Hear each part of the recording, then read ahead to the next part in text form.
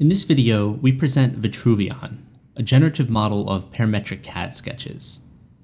Parametric CAD tools are the predominant way engineers specify physical structures, from bicycle pedals to airplanes to printed circuit boards. At an operational level, parametric CAD begins with the specification of two-dimensional geometric representations, referred to as sketches, which then form the foundation for 3D parts. A sketch consists of a collection of primitives, for example, line segments and circles, along with a set of constraints that relate these primitives to one another, such as parallelism, tangency, and coincidence. This relational specification allows edits to coherently propagate to other parts of the design. While this paradigm is powerful, it is often a challenging and tedious process. An engineer may execute similar sets of operations many dozens of times across designs. Learning to accurately infer and generate such patterns has the potential to mitigate the inefficiencies involved in repetitive manual design. Vitruvion synthesizes CAD sketches by autoregressively sampling geometric primitives with initial coordinates and constraints that reference back to the sampled primitives.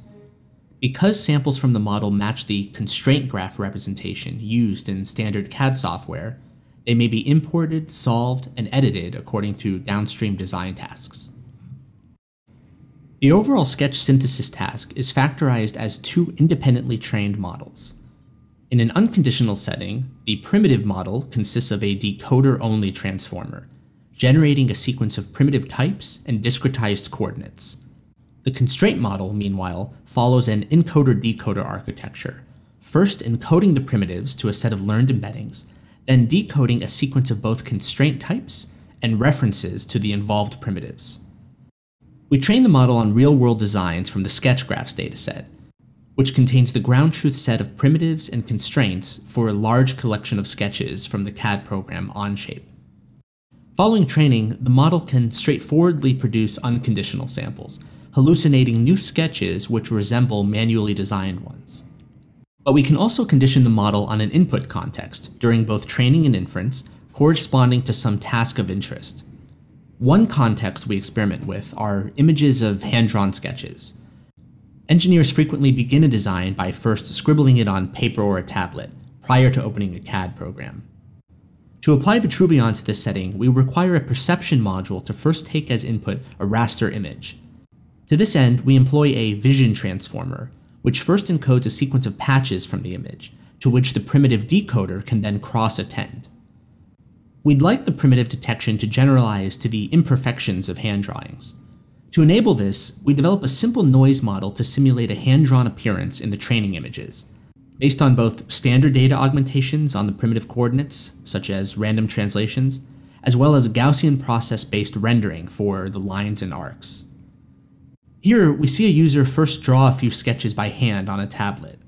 The primitive model attempts to infer the positions and identities of the depicted primitives.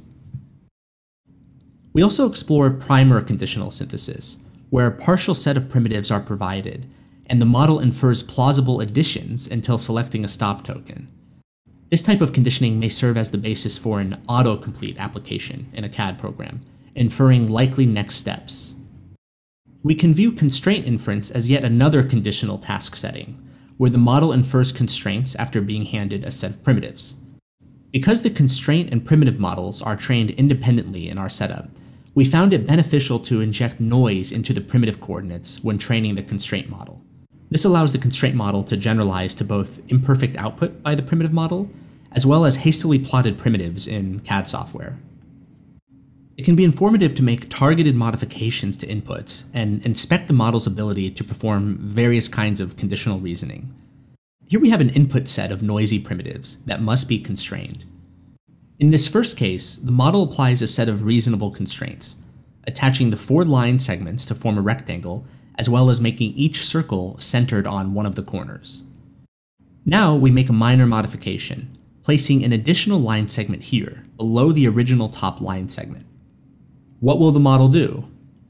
Well, in this case, the model constrains this new lower line to be the top of the rectangle, but it still needs to do something reasonable with the original top. So instead, it sets it to be coincident with the circumference of the 2 top circles. See our paper for more details and examples. Thanks for watching.